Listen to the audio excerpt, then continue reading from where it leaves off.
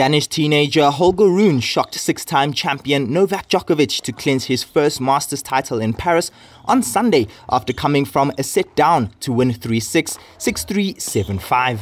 Rune, only 19 years of age, became the youngest winner of the Paris tournament since an 18-year-old Boris Becker in 1986 after beating 5 top 10 players in as many days.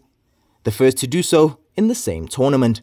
I do. After the match, not quite. It was very emotional after the match. It's probably the best feeling of my life, of my whole career, and it's kind of a small dream come true, even though I have bigger dreams. But it's a really good step on the way to be able to play these kind of big matches against one of the greatest players like Novak, and to be able to win that last game was the biggest relief of my life, and it was my stress level was very high, so I was super happy to come through. Rune is qualified for next week's next-gen finals in Milan, but with his victory over Djokovic, he becomes the first alternate for the ATP finals in Turin from November 13th to the 20th.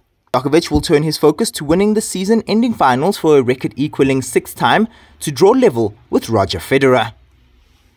Malwandla Hlekane for Soweto TV Sports.